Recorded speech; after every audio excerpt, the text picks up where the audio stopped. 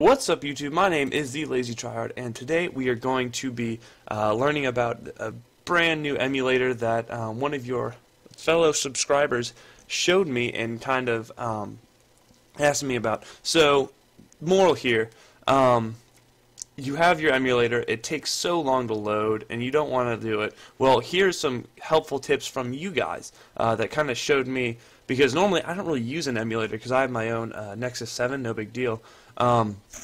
But for those of you guys who don't actually have an Android device in which you can develop on, I'm going to show you guys two tricks that you guys actually showed me. So I'm just relaying what you guys have already shown me. So this first one comes from Havarha, and basically he says, blah, blah, blah, I've seen your videos and they're so awesome, blah, blah, blah. I know, it's okay.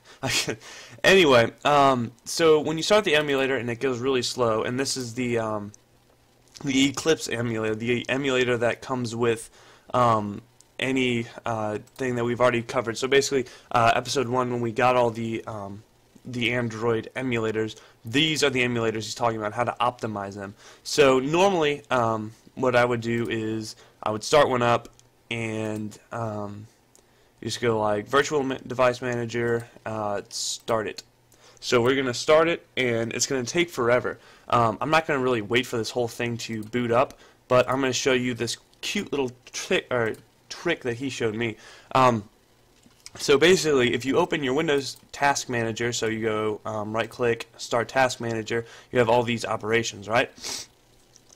Well, if you go to the processes and you go to Image Name, and you find the emulator, which should be right there.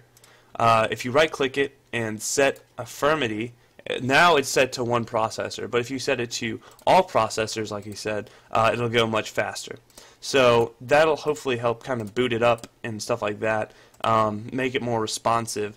So that's one trick that I have been told. So thank you, Havarha, or Harvard, as you like to go. I almost said Harvard. I'm not sure. I see that little. Okay. Anyway, thank you so much.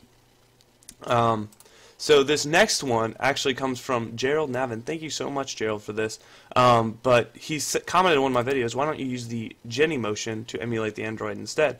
It's much faster. Well, yeah, I actually did try it out. I kind of looked it up just to see how it goes, and we actually have one running. I'll put the link in the description, but if you go to Genymotion.com, you can just go to the website and you'll have to sign up and stuff. It's not that big of a deal. But all in all, when you finish it, you have this cute little screen called Genymotion for personal use. You're not going to have like a Nexus 7 API. You're going to have to add one, and you're going to have to sign in. And if you connect and you give your username and password, then you can like pick from a list. So then you can start it up. And it takes a little while to do it at first, but ultimately it is so much faster than the emulator that comes with Eclipse and Android, and we can kind of like already tell this took like 10 minutes to start up, and honestly this is actually faster than it was before. Usually it takes so long, but now it's already set. Like it took literally a split second to set up, and it's so much more responsive and stuff like that. So again, just trying to throw these tips at you guys so that you can better develop more efficiently and stuff like that. So with that being said, thank you so much for watching. That's all I really have. Thank you so much to Gerald and Havard. I'm sorry if I botched that. But thank you so much for you guys just trying to spread the word on what your fellow subscribers are doing. And if you have any more tips, please hit me up. Hit up the comment section, because we're all learning together, and we're all just trying to develop and make millions of dollars like every other person in the world. So thank you so much for watching. Please rate, subscribe, comment, and I will see you guys later.